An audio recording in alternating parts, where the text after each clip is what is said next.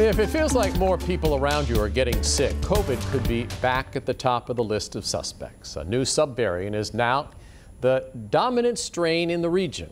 And that includes Virginia, Pennsylvania, and D.C. New tonight, Abby Llorico verifies the facts about this fast-spreading strain.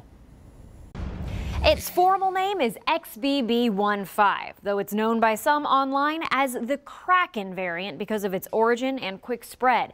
It could be harder to figure out what to call it than to catch this new subvariant of the Omicron strain. We'll get to how infectious it's become in the DMV in a moment, but first, here's what you need to know about it with the help of these sources. XBB.1.5 has mutated to be able to better evade immunity than predecessor variants, according to Johns Hopkins University. That means you're more at risk of catching this variant, even if you've already been sick with previous Omicron strains, says the World Health Organization. And though vaccination still offers significant protection against serious disease, Johns Hopkins says it might not offer as much protection against mild infection. It's also extremely contagious, says Vanderbilt infectious diseases professor Dr. William Schaffner.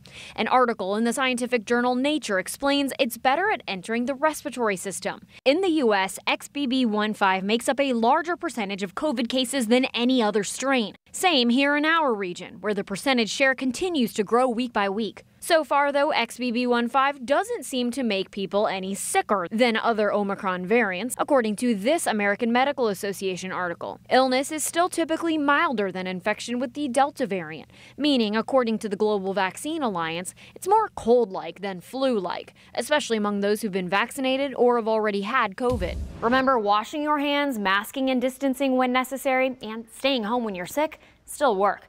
With your Verify, I'm Abby Llorico. Now, there's a lot of misinformation about COVID-19 online. If you see something and you aren't sure if it's true, just send it to the Verify team at verify@13newsnow.com.